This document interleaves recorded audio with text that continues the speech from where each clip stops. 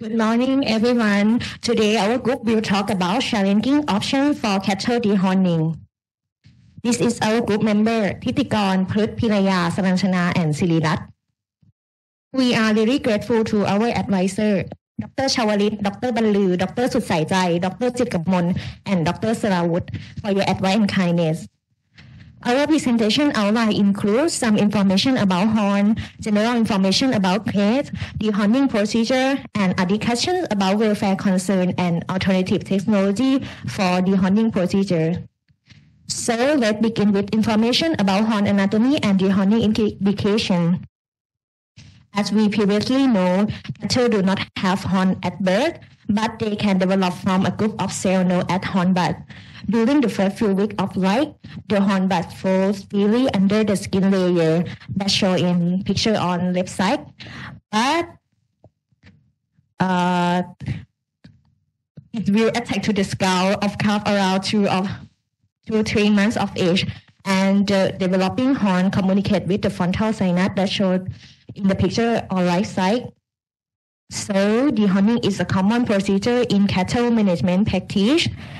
In cattle younger than 2 months of age, this budding refers to remove of horn buds before they become attached to the skull, and it has advantage of preventing injury to other animal or human, making management easier and improving carcass quality.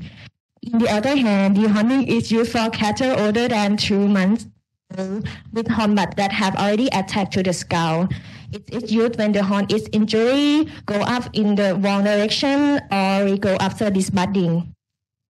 Dehorning can be divided into 2 types: resection or partial dehorning, and amputation or complete dehorning. There are several methods of budding, including using a heat iron, a dehorning knife, or applying a cosmetic material to kill horn-producing cells. However, heated iron disbudding is preferred method because there is no risk of chemical irritation to the skin, and it is method used in our first case. Like disbudding, dehorning can be done in variety of ways, but in the second case, we use a saw blade and amiotum wine to remove horn.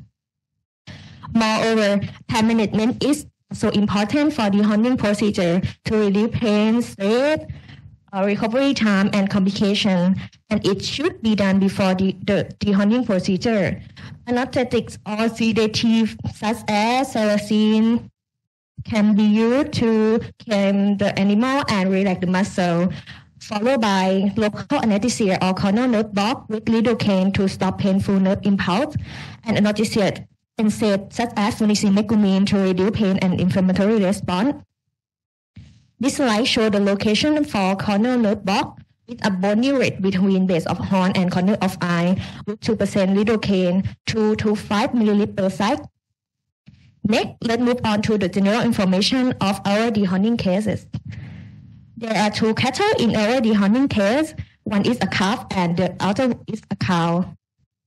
In the first case, the signalment is a female calf named Wanvisa. Her breed is Brahman and she is around 5 months old, body weight around 120 kilogram, body condition score 5 out of 9. The second case is a female cow named Ganya. She is a Japanese black Wagyu and is about 4 years old, 450 kilogram body weight, body condition score around 5 of 9 too. Before dehorning, we perform a physical examination. Both cattle are healthy, bite alert, responsive, and ready for dehorning. Now let's talk about the dehorning procedure that we perform in this case. First of all, we have to prepare the pain control medication. In this case, we use salicin in dose of 0.1 mg per kilogram IV as a sedative drug, and lidocaine for control corneal nerve block, and analgesia and anti-inflammation. We use phenylephrine in dose of 2 mg per kilogram IM. Let's start with cow 1 or Wanvisa. Since this cow is around 5 months old and still have horn buds, so we decided to disbudding this cow by heated iron. For preparation before the procedure, we off feed and water for 12 to 24 hours. done physical examination and then restrained the cow. Pre-operative drug that we use is xylazine, flunitrazepam, and 2% lidocaine in the dose and volume that are for all the previous slide. The slide shows the drug administration and coronal nerve block. After the onset of nerve block, we start the procedure by using heated iron that have been heated in bonfire. As you can see, there are two types of heated iron. The first one is like a linear iron that used for disbudding and pressure onto the horn bud to destroy the horn forming tissue or corium. And the second one is like a T-shaped iron. It's used for cosmetic purpose to make the disbudded cow pretty, as in cow beauty standard. The left side picture shows the wound after use linear iron, and the right side shows the wound after use T-shaped iron. After that, we use antiseptic spray and fly repellent powder to control infection. Doing the same procedure at the other side, and then this case was used atipamezole in dose of 0.01 milligram per kilogram IV as an antidote of salicin, and then we're done. The second case, or Kanya, since this cow is aged around 4 years old, the horn was developed, so we decided to dehorning by embryotomy wire and saw blade. So we prepare the cow like the first cow, and then give pre-operative drug in dose and volume that show earlier. Doing coronal nerve block. After the onset of nerve block, we start by embryotomy wire to saw near the base of the horn. But unfortunately, the wire was tear up while sawing, so we have to change the equipment into saw blade. And this is a resected horn. You can see that it exposed some of the frontal sinus and also the blood that bleed during the procedure. So we have to use heated iron for controlled bleeding, trimming the corium around the base, and also for cosmetic purpose too. Since we expose the frontal sinus, we have to pack the gauze with antiseptic paste inside the hole, followed by antiseptic spray to limit infection. Use fly repellent powder and then bandage the wound. The bandage can be done after finishing all of the procedure by figure 8 bandaging method too. We do the same procedure at the other side and bandage the exposed wound and then give atipamezole, and then we are done. For post-operative care, first of all, we have to separate the cow from the group to control contamination and contact between cow. Secondly, we can done wound dressing every 2 to 3 days by using normal saline solution, antiseptic spray or paste, and fly repellent powder. And the important one is pain management. We should conduct anti-inflammatory drug for 3 to 5 days after the procedure. Complications that may occur is like bleeding and sinusitis, especially in older cows, pain from procedure, loss of body weight and production due to pain and stress after being restrained. Growth from the recall of the horn may occur if the corium still left, and the last one, tetanus infection or what may occur too. Next part is discussion. There will be two main topics in this part. First one is about welfare concern, and the second topic is about alternative technology for dehorning in cattle. Let's start with the welfare concern. There are 4 indicators that can use to observe of pain and this state of dehorning. Physiological indicators, behavioral indicators, diseases, and production. For physiological indicators, assessment of the catecholamine response allows evaluation of the acute response to pain posture, but this response is short-lived and relative only to the earliest phase of this stage response. Plasma cortisol concentration increased rapidly 30 to 60 minutes after dehorning, decline slightly and consists for 3 to 4 hours, and then return to baseline value 6 to 8 hours after posture. The comparison of cortisol concentration in the blood after dehorning in one study showed that cows which disbudded by scoop dehorner had higher cortisol level than disbudded by constipation or hot iron up to 6 hours post disbudding. This study also showed that cholesterol levels were significantly higher in caustic pairs disbudded calves than hot iron disbudded without anesthetic calves at 1 hour post disbudding, decreasing the depth to which the scope was applied during dehorning did not reduce the level of plasma cortisol in calves. Behavior is one of indicators that can tell the pain and welfare of animal during or after dehorning procedure. Avoidance behavior during dehorning such as tail wagging, head moving, tripping, and wearing are the signs of pain and discomfort. Head rubbing, head shaking, ear or tail flicking, lying, rising, and reduced lumination are the post-operative indications of pain. One study found that hot iron disbudding with or without anesthesia and anesthesia led to a reduction in pain behavior of calves.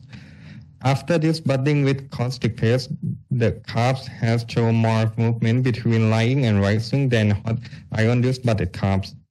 Scoop disbudding is thought to be equally painful during the procedure, but however it is quick, so the animal doesn't have to struggle to get away from the pain. But at 6 hours after operation, the calves show more postoperative pain behavior than caustic paste or hot iron disbudded calves. There are several diseases that have been reported as affecting cattle after dehorning, include tetanus, warts, and bovine leukosis virus. So before starting and after the operation, we have to make sure that the area is clean enough. For production, there is no significant difference in weight gain, feed intake, and growth rate between the horned cattle and naturally hornless calves after 6 weeks post-operation. As I say in earlier slide, every dehorning methods can cause pain and discomfort to cattle, so there are the steps to minimize pain from disbudding and dehorning that can cause behavioral and physiological change. You have to provide them sedation, cauterization, local anesthesia, and analgesia, which in our case, we have done this step 2 and it worked. For selecting and breeding of hornless stock is another way to eliminate animal pain from dehorning. So, in this topic, I would say about how to do if the frontal sinus exposed after dehorning. First of all, we can choose between wound management and surgical management. Wound management will similar to what we have done in this case by using topical agents such as antiseptic paste or spray, and then packing the whole by gauze with antiseptic. And the surgical management will do by dissect the skin around the base of horn and the suture the skin using suture material like supermit with horizontal method suture pattern to close the sinus entering. Nowadays, there is another way to choose the sinus entering by using the material such as epoxy, silicone, and polyester resin with net. This material will use after wound management process are done, with the main purpose to provide a barrier to help prevent contaminant entering to the frontal sinus. So, the material that we mentioned before that can lead to allergic reaction in some cases, but the present day the scientists invent the material that hypoallergenic and bioinert such as calcium phosphate that used as bone substitute in human. The combination of materials such as fiberglass, carbon fiber band, and resin are used as band-aid at the tracks in the elephant, including resin composite that used for dentists and healing the turtle shell. It's possible that one day in the future, this alternative material will apply on the cattle case too. The important part not only healing but also preventing to expose the frontal sinus that lead to alternative for the dehorning procedure. For example, using infrared thermography to identify the location of frontal sinus instead of percussion at the horn that may more accurate and it can decreasing injury from corneal resection. In 2020, scientists from the University of California want to breed a dairy cow without horn, so they use advanced technology, gene edit technology called transcription activator like effector nucleus or TALENT to take the DNA sequence that stop Angus cattle from growing horn and insert into the DNA of dairy cattle. After that, two hornless dairy bull were born, so that in the future, invasive dehorning procedure will disappear and not necessarily anymore in the cattle management. And this is our reference, and thank you for your attention.